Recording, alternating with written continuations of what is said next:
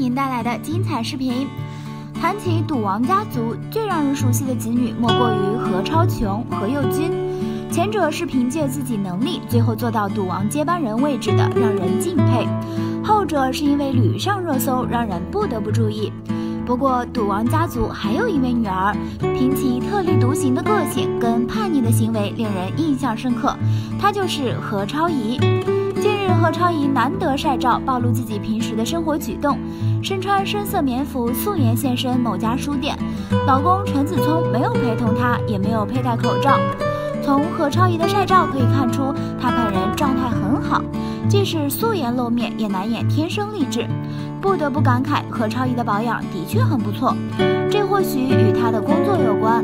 何超仪与许多赌王子女不同的是，她对经商没有什么兴趣，反而极其喜欢混迹娱乐圈。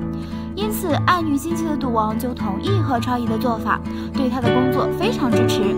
不过，何超仪此次晒照自己逛书店的举动令不少人惊叹，连连纳闷何超仪并不是爱看书、喜欢寂静的人，此次却一改常态的逛书店，所谓何来？何超仪本人才懒得理会外界言论，不予解释。从她的样子来看，她对此也是很知足的模样。何超仪晒出照片的样子也像是男友视角。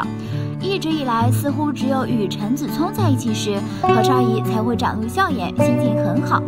有网友表示，大概赌王的身体状况堪忧，令何超仪深受感触，明白没有老父亲庇护的她也要学着成长，再不能任性，所以幡然醒悟，改当才女，不做叛逆千金。网友的揣测不无道理，如今赌王身体状况一直没有相对乐观的消息传出。虽然赌王子女个个都坚称父亲身体很好，但久未露面的赌王身体状况如何，外界还是不清楚。前不久赌王生日，二房、三房、四房人员轮流为其庆祝，二房子女更是罕见集合，全部来到医院看望赌王。其中何超仪充当二房代言人，替姐姐弟弟回答有关赌王庆生的话题。何超仪表示自己最先到来，因为要给赌王唱歌，但却忘带录音设备，所以她需要再回去重拿设备。一向叛逆又不假辞色的何超仪此次如此懂事，也是想尽量给赌王带来更多欢乐吧。不怪媒体对何超仪的懂事颇有感触，要知道何超仪在赌王家族一向是最另类的存在。与佳姐哥哥不同的是，她对经商一点也不感兴趣，尤其钟爱闯荡娱乐圈，而且常常说话不过脑，即使赌王也不能改变她叛逆的性格。赌王曾坦言，对于何超仪的管教时意见接受，从来不改。即便明白赌王讨厌什么，何超仪也不会为了取悦父亲就改变本性。